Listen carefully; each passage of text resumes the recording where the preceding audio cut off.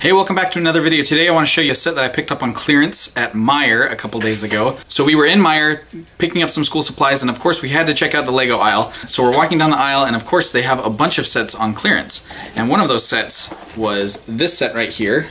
This is set 70920 Egghead Mech.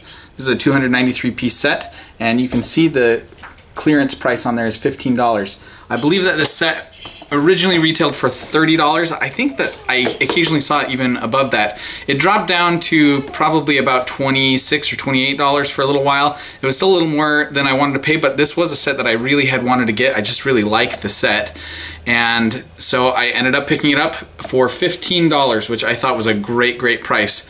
So really happy to get this set. So my family and I already built this set up. We actually bought this on my anniversary, and so it was sort of a family anniversary gift, and we built it together as a family. I don't have any footage of that, but I do want to show you the set as it is built. Okay, so here is the set. I apologize for the sort of poor lighting, but here is everything that came in the set. We have Egghead in his mech. I really love this mech. On the right arm it has these posable egg beaters, which I just think is really fun. The whole mech is egg themed and it's just fantastic. So those spin back and forth. He can grip a minifig in there and spin the minifig so he can catch Batman in the little egg beater claws. On this side is a little disc shooter that shoots out, which shoots out these discs, which is like a fried egg. There's a really great looking printed piece there. On the back here, let me show you some of these printed pieces. It has on there, I don't know if you can see that, fried and scrambled, so it's currently set to fried.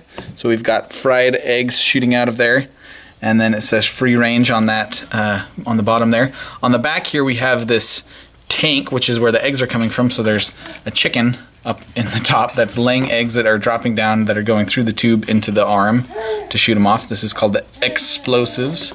And then on this side we have the Beat-O-Matic, which is currently set to 3, and like I showed you, you can spin that.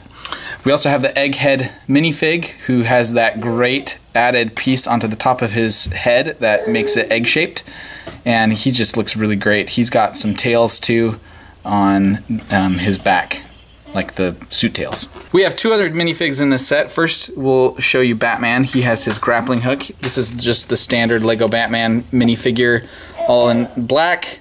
Nothing too special. He has his utility belt and his cape.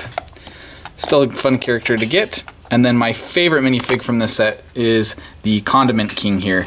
He just is a great minifigure. Great prints on his torso and on his legs. He's got the underwear on the outside of his pants. At least I assume that's what it is. That's what it looks like. Has that great green helmet, and of course he has the 2 condiment dispensers, and if you look in the back here, they are hooked up to these 2 tanks that are squirting out mustard and ketchup. So Condiment King is just a great minifigure. So I know this is a quick video, but I just wanted to show you guys this set, and my son has been playing with it like crazy. He really loves it. I really love it. I was so happy to pick this up for $15. So that's just a quick look at this set. Hope you guys enjoyed it. Let me know what you guys think about the set, about the minifigures, especially the Condiment King. Am I blowing him out of proportion here? Is he really that awesome? Because I really think he is. And also down in the comment section below, let me know, what is your favorite Lego Batman movie set? Thank you guys for watching, and we'll see you next time.